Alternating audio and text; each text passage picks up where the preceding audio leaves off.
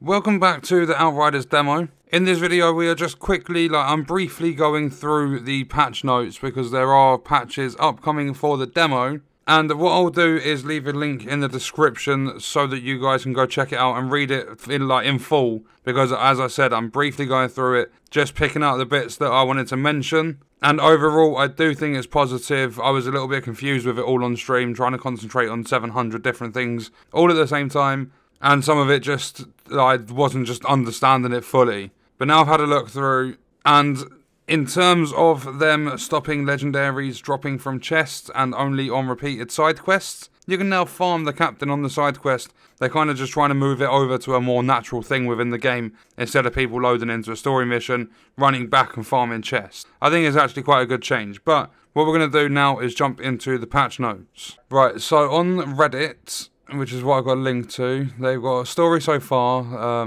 This is just their update on it.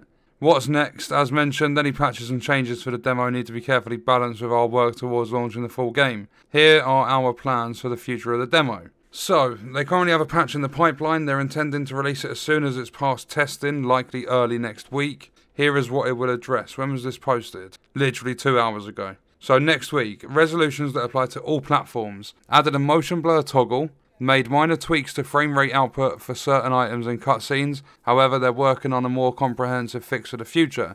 Made improvements to cut down on the time it takes to matchmake. Made other minor improvements and fixes. PC, they fixed a crash that repeatedly occurred when opening the menu or inventory. Fixed a bug that deletes player gear if their connection drops out during a transition. Improved subtitle display and synchronization during the Bad Day quest. Xbox fixed menu prompts not displaying correctly in supported non-English languages. That's all they've done for Xbox, when I'm pretty sure the inventory causes crashes on that platform too. PlayStation exclusive fixes. Fixed the store links on the buy now button in the lobby.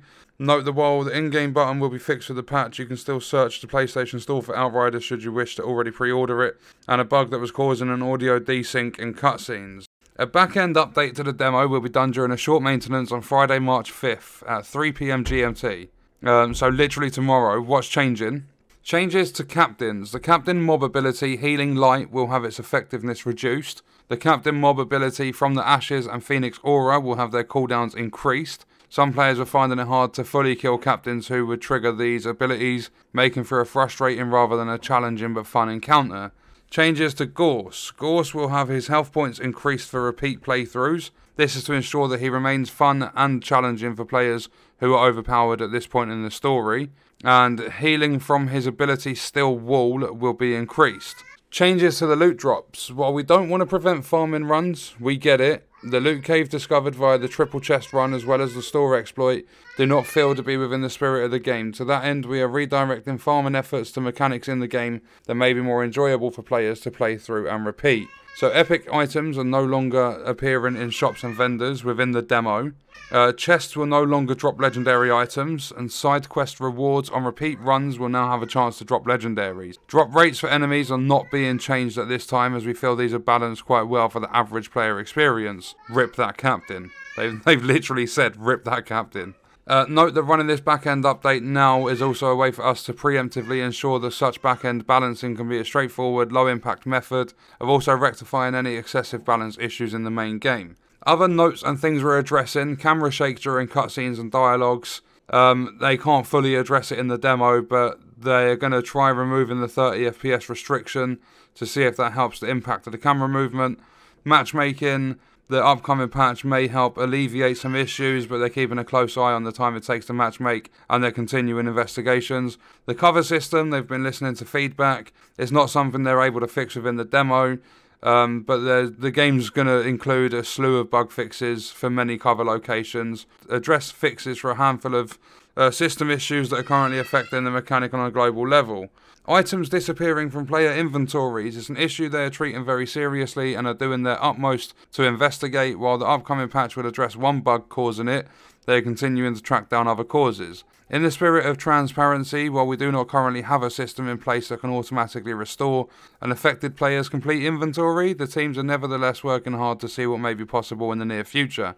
Once they've identified and resolved the underlying causes, as well as further investigated the feasibility of a restoration system, they'll provide the community with an update to try and get affected players back on their feet. Please keep an eye on their social channels for more. Cheating and players using obvious exploits. They are aware of a handful of players who are using third-party software to alter the game files and save data in their favour. They can't go into details. They would, however, like to assure all regular players that they're able to identify cheaters with relative ease via their back-end system, and that their actions shouldn't affect the regular playing or co-op experience. They're continuing to work hard on polishing the main game ready for launch on April 1st. They're continuing to track player feedback and bugs coming out of the demo. So I mean, overall, it's not bad at all. And they're just switching it up so that you have a more natural sort of in-game way to farm legendaries. So you won't be able to go do the chest run, but you can farm the side quests. I'm actually kind of glad. Like, obviously I was reading it all from live stream and I didn't sound too happy about it because it was just hearing different things from different angles, but now I've read it and I understand it fully. They're adding motion blur, which is amazing. This patch for all the changes to legendary stuff literally happens tomorrow. I'd say it's all positive. They're being transparent with us, saying they can't fix the missing inventory for players at the moment, but they're trying their best to sort stuff out for that. I mean, it all looks good. We're just going to have to take this as it is, test out some stuff in the demo after this patch, and then just take it from there. But it does all seem good. And that is going to do it for this video. That was the patch notes I wanted to take a look at.